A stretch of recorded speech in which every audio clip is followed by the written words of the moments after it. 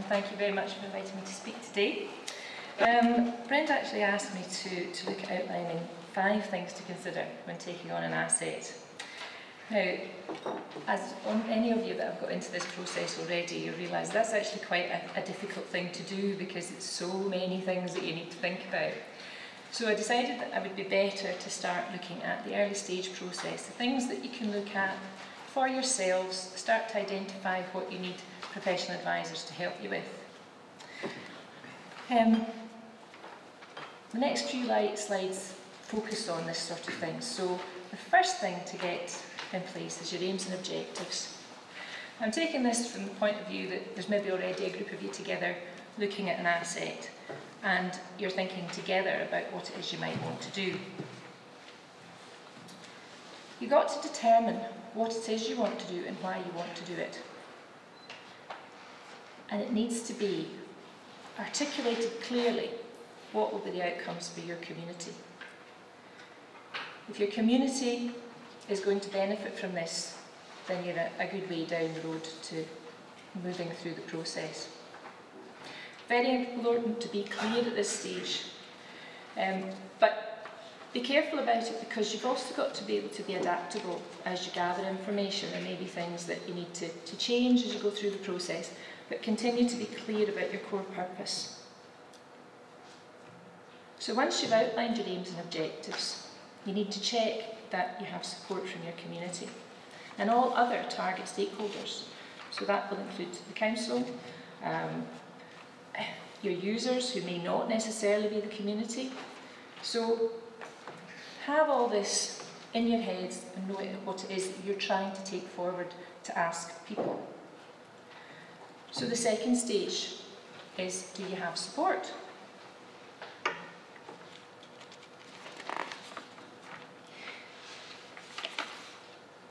You need to ask yourself and the community several things.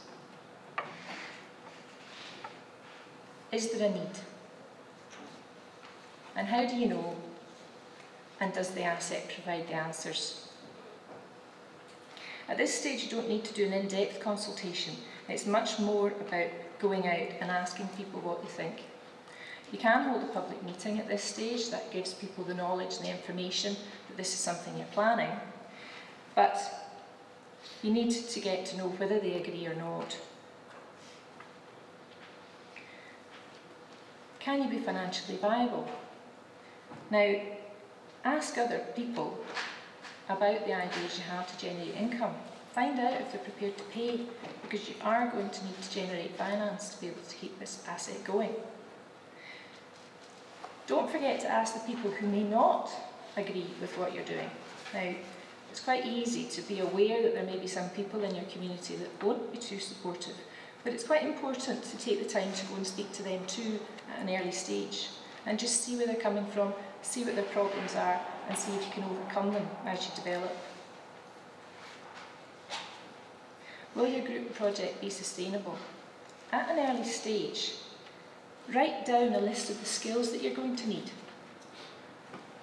And as you go through the process, you can gather names of people who can deliver these skills for you, who have the skills. Talk to them, encourage them to become involved.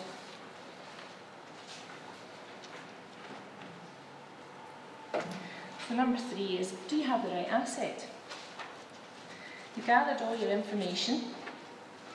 You know what you want to do. You know that you have support. So you do have to find out if the asset is the right asset for what you want to do. So you need to do an options appraisal and linked to your aims and objectives. There's quite a few things to think about. You need to go through this process, identify what you have available as information that already exists, and also find out what you need to get professionals in to help you find out.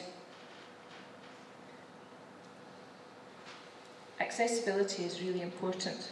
If you're going to be running a visitor centre and it's away at the back of an estate, then that's not really going to work. So you need to make sure it's visible, it's easy to get to, and it also includes everybody.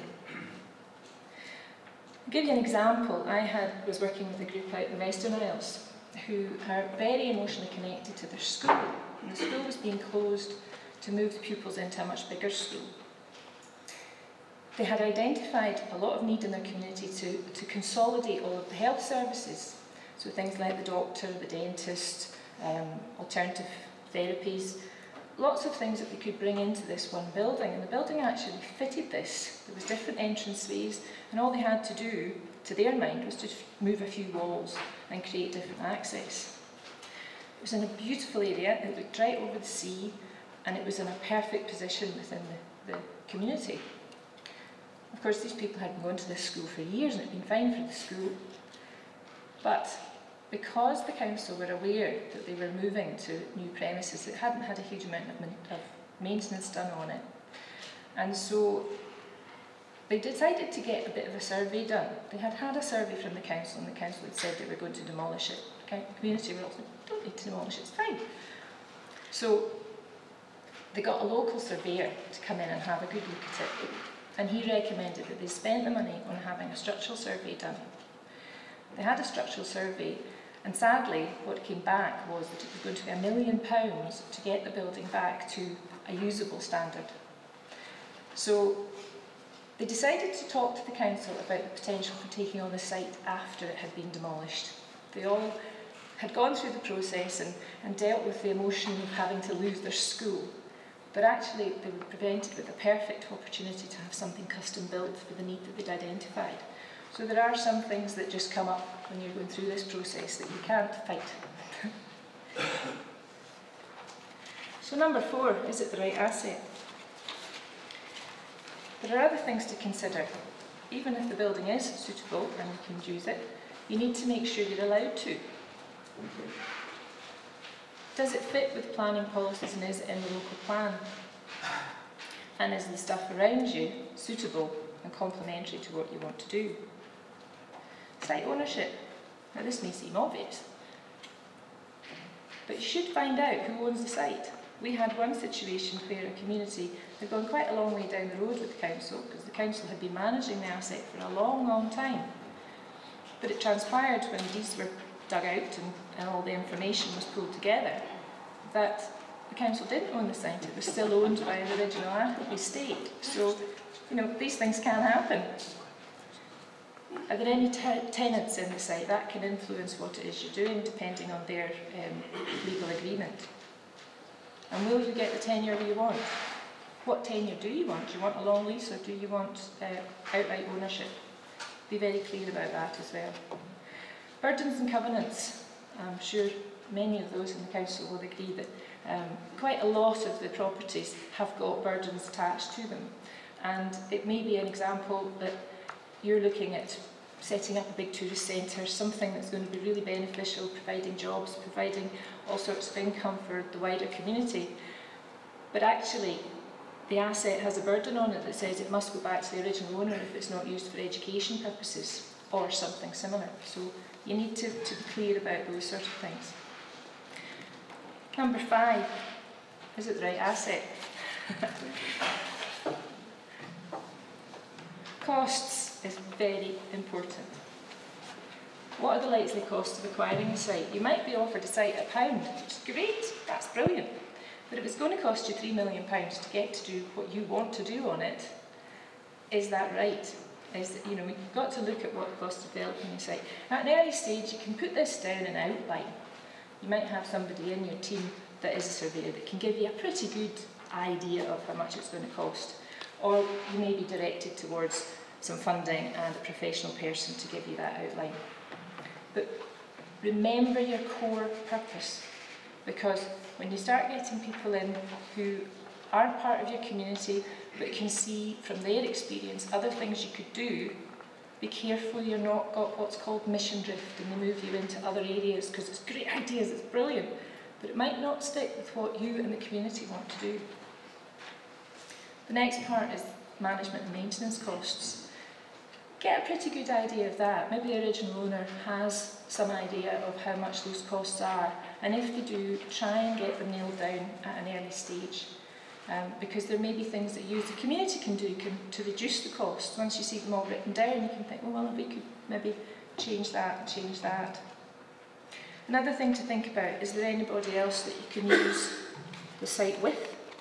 You know, can you share that site with some other organisation that can bring added benefit to your community. In quite a few cases, for example, the local authority have kept an office within the building, and as a key tenant, they're bringing in a regular income that you know at the start that you're going to get towards the costs. Make sure you write all this down. It's actually really worthwhile keeping a record, a comprehensive record of what you've done at this stage, because you will have to go into it in much more depth when you're compiling a business plan and when you're getting to the nitty-gritty of it all. So if you've got it all written down, it can cut time for professionals and therefore cut your costs a bit. So just to give a wee overview of what the Community Ownership Support Service, or Coss affectionately known, what we do, we complement the local support you have here in Argyll and Bute, and you're very well served by all the support you do have. But we can give expert advice on all aspects of the asset transfer. We do deliver training courses. The viability versus liability course that we do, which is this is just a very tiny part of, usually takes a whole day to deliver. We also signpost to other support organisations which will guide you in the specifics of detail. For example, if you've got a heritage building, we can direct you to people that can help you with that. And there's also worth having a look at the website, because our website has got a huge amount of information on it, and it's easy to work through the process of whichever place you are. I don't know how many of you have seen our website, but I invite you to go and have a look and get in touch with ourselves, and that's how you get in touch with us. I'm here today with my colleague Linda, who's sitting here at the front, and we'll be in the marketplace over the break periods, so we'll speak to you then. We've got a lot of literature with us, so thank you very much.